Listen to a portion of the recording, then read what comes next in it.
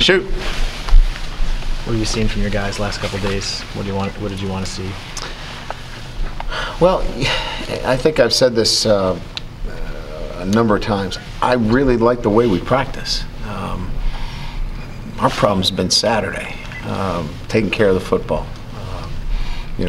Attention to detail as it relates to specific assignments throughout the game. So we've been hard on them this week, really. Quite frankly, it's probably the hardest that I've been on the guys during the week in terms of attention to the smallest of details, because those are the things that are getting us beat. In terms of defensive looks and defenses throwing things at a young quarterback, was that the most that Tommy had seen against Michigan? That was a pretty extensive package. Yeah, I thought he did a tremendous job given the circumstances, and that means the crowd, the noise, all the things that entailed. But no, there was quite a bit that was thrown at him, and so that you feel pretty good as a coach that he handled a very, very good test. Michigan. Gave him a lot of different looks. And Michigan State not as likely to do something like that? No, not necessarily. Pat gets into some 3 down and some mix. Down and distance, Tim, will be the determining factor on that. We stayed out of a lot of 3rd and longs. As you know, we were more 3rd and shorts, and so we didn't see as much. But, no, they can mix it up, maybe not quite as much as Michigan. Coach, a lot of cheering coming out of the end of practice. It seemed like you guys were doing something out there that getting guys fired up. What were you guys doing?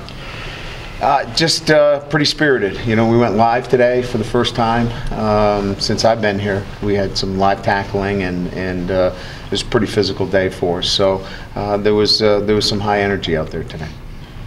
Brian, Harrison's your captain. What kind of leadership have you seen out of him this week? What did you want to see out of him this week? I don't think that I look towards somebody to bring the troops up, so to speak, after a loss. That falls on me.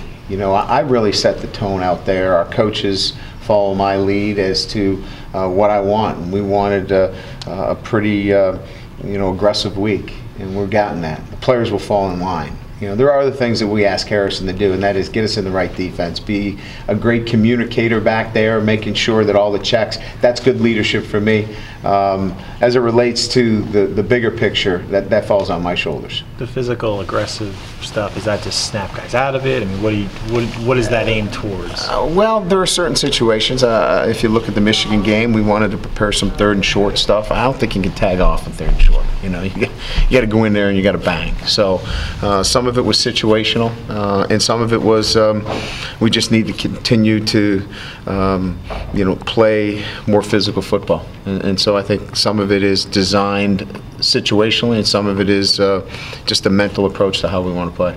How have you evaluated, it's a small sample size, but how have you evaluated Darius's play so far, Darius Fleming? It's been good, not great. We want more. Yeah, we have a high bar for him. That was my next question. Is it he made such strides late last year, November. Yeah. Do you expect kind of one of the guys to maybe hit the ground running this year with him? Well, again, I think he's been good. He hasn't been great yet.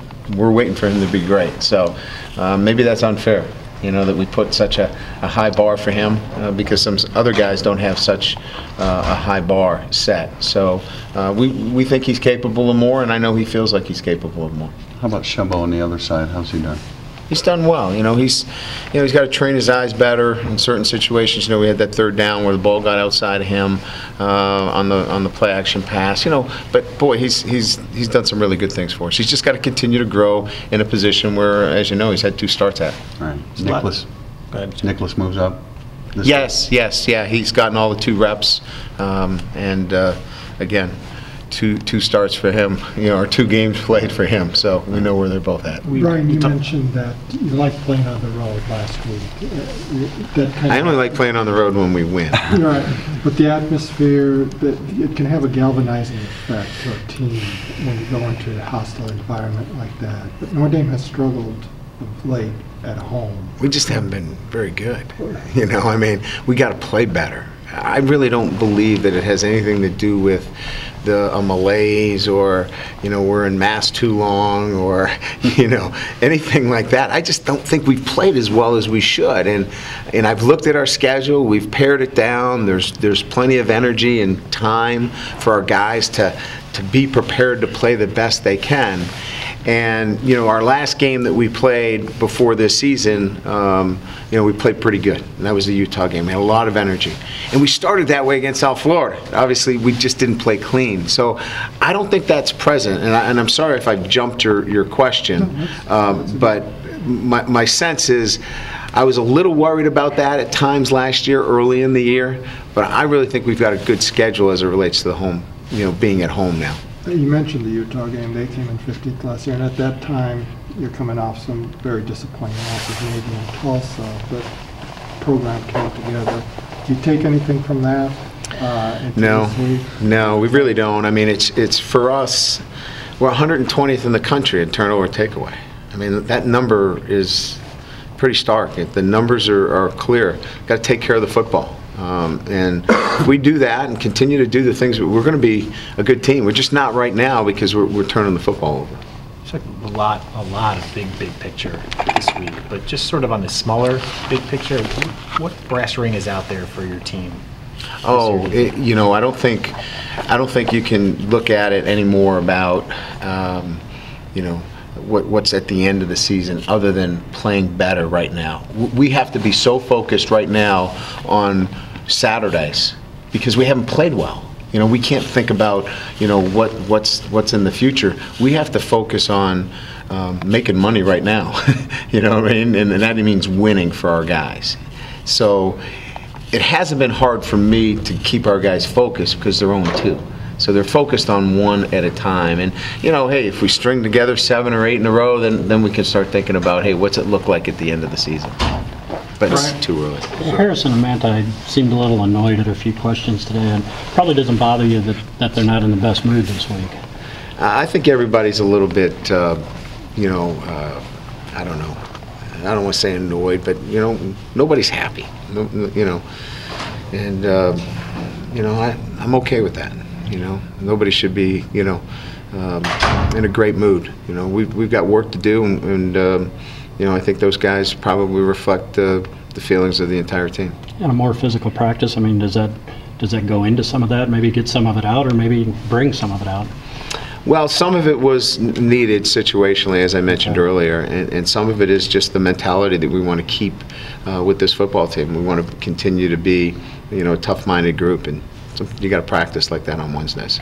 Brian, how have the young guys responded to this? And I'm specifically talking about Tuitt, Lynch, Nicholas, Ishak, Williams. How are they responding in this kind of environment?